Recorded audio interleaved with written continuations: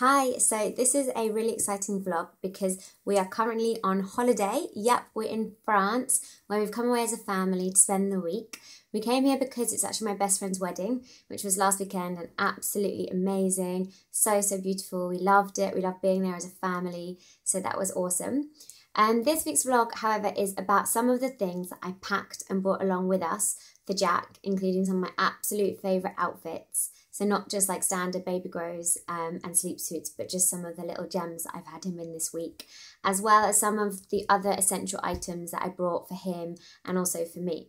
So first up are these shorts, these jean shorts, which I really love. They're so cute. They're from Baby Gap. I love the cut-off trim at the bottom. They're pretty big for him right now, so they're actually kind of like jeans, but they will end up as jean shorts hopefully, and they will last. But I really love them. They're so cute. Next up is this little Hawaiian shirt, which I couldn't resist. This is from Next, and I just love it, and actually teamed it with the jean shorts that made a really cute outfit for a barbecue that we had. So I love that one. His wedding outfit I am kind of obsessed with. So this is what he wore. These linen trousers teamed with the little linen shirt. And I love the collar, the high collar. This is from John Lewis. And I just think he'll get so much wear out of it as well, to wear the different parts separately. And it was great because it kept him cool in the daytime. But then once it got a bit nippier at night, because of the long sleeves and the high neck, he also stayed pretty warm. So love that. And then these are quite special ones because these are seriously vintage. My mum knitted them for my brother, who is now 35. She's 35 years old. These lime green woolen dungarees, and they're super cute. Again, they're woolen, they let the air in, but they kept them quite warm at night, and they're just super cute. And I love the colour. In a similar vein are these little yellow shoes, also knitted by my mum. Also kept his little feet really warm, and also 35 years old. Absolutely love these. And then this coat, which is a jacquardy one. It's 100% cotton, so also kept him nice and warm, but didn't let him sweat or anything if he got really hot in it. Love the little hood, which we put up one night when it got really windy, and just love the pattern generally, and the stripes and the nautical look. And then finally is this little hat, which is from John Lewis, with the drop down bit around the ears and the neck. Kept the sun off him and just looked super cute on him as well. In terms of a couple of pairs of shoes, this little number from Baby Gap, which I love. Super cute kind of sport shoes.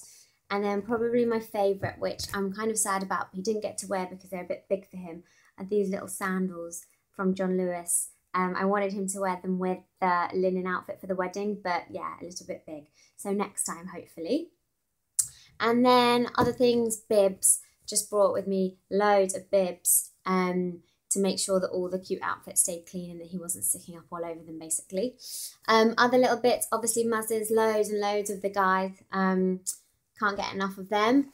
Another thing that I bought, which was really useful, with these things, cheeky wipes. So normally I use cheeky wipes, which are essentially flannels that you make wet and then use to clean the baby's bottom. Normally I use them to clean Jack after a wet nappy, but here I've used them just to dab him with when he's got really hot, just to keep him cool, which is really loved, and then just pop them into this wet bag and carried them around with me. So that's been a really good one, the cheeky wipes. Also, what else? Baby sun cream, obs. And then this, which is balm. It's a baby balm, and I've used it on him when his skin's got a little bit irritated in the sun. He got kind of like a bit of a heat rash. Also when he got some dry skin, and it's 100% organic, and it's just really nice. It doesn't have any weird smells, and it's quite nifty and small. So I've just popped that in my bag and had that with me. So love that. And then Mr. Pebble. Obviously, Mr. Pebble, we don't get anywhere without him. Jack loves him, and he's just super cute and easy and light to carry around. I've also had with me this changing mat, which I actually got free with a magazine, but has been a lifesaver because it's so tiny. So just whipped it out in the airport, whipped it out in the restaurants. Really advise having a really tiny changing mat with you. It's been really useful. And then just a couple of bits for me. So my feeding bib.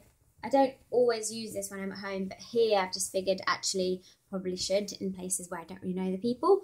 So that's Bebe Chic, and I love this one. And then lanolin, always carry some good old lanolin around.